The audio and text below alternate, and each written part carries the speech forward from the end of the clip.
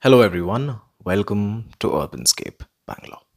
And I'm back with a new series called Plant of the Month. In this series, I will showcase a plant that is unique to that particular month or season and talk about it.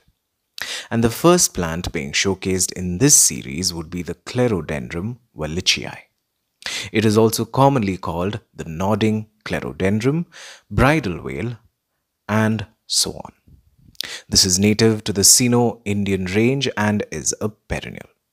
They belong to the Verbenaceae family in the genus Clerodendrum. They are edible.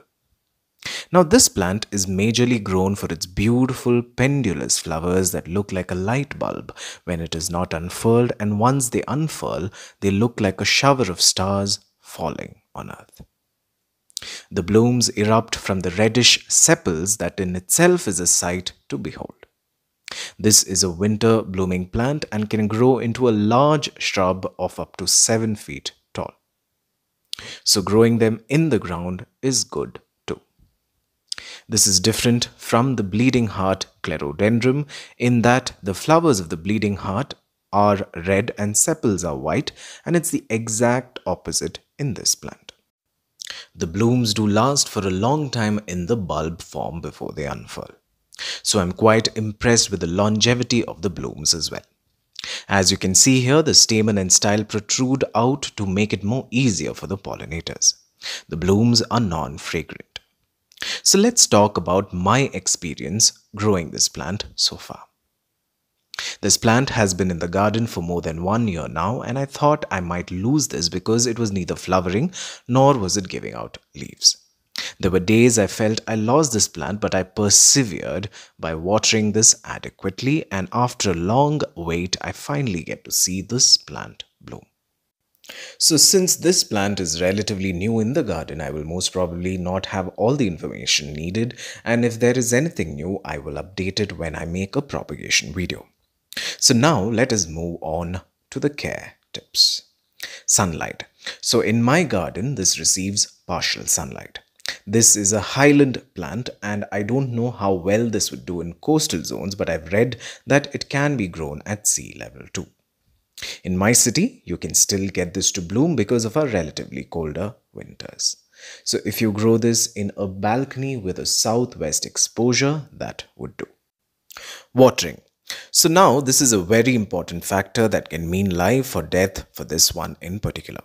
Please do not overwater this plant and give it some periods of dryness between watering. They are susceptible to rot. Also, do not water the plant parts and just drench the soil. Reduce watering drastically during winters, and during summers ensure it does not go thirsty.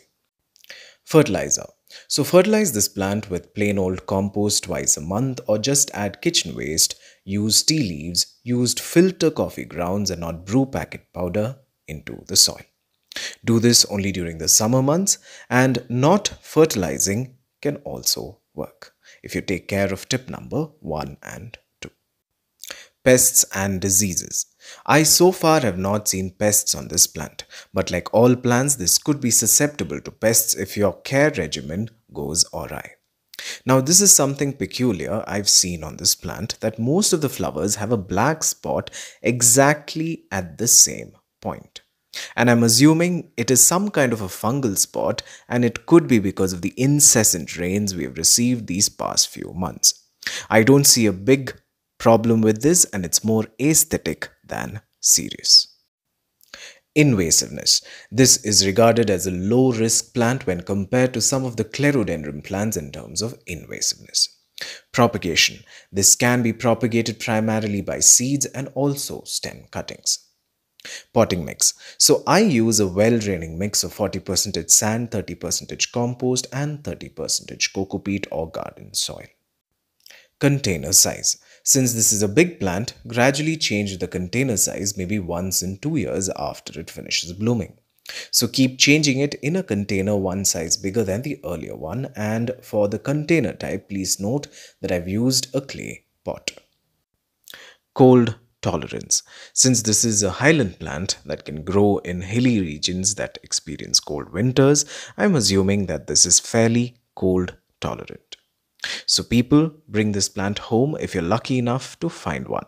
I got this in Lalbagh, and you may want to visit the nursery during the winter months for such plants. I can't tell you how beautifully radiant these flowers are during the night. They actually look like diamonds in the sky. With this, we've come to the end of this episode of Plant of the Month, and I hope you've enjoyed this particular program. Also, you can follow me on Instagram and Facebook. The links are given below. And always remember, to grow slow is to grow well. Thank you for watching, and until we meet again, a very warm goodbye.